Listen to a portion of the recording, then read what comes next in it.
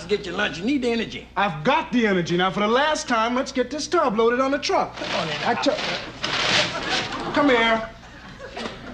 I thought you said you got rid of Gus. All right, get out of there. Yeah, come on. Didn't I tell you to get rid of him? But look, it was your idea to let him stay in the first place. Yeah, well, that was only because he gave me that soft story about how he was going to kill himself. He's a con artist. Get out of that tub. Now, I'm going in the kitchen and fix some lunch, and when I come back, I don't want to see him. He's as good as gold, son. Come on, you. Let's get on out of here. Well, I'm going. But just you remember, I'll never contribute to the NAACP. Good.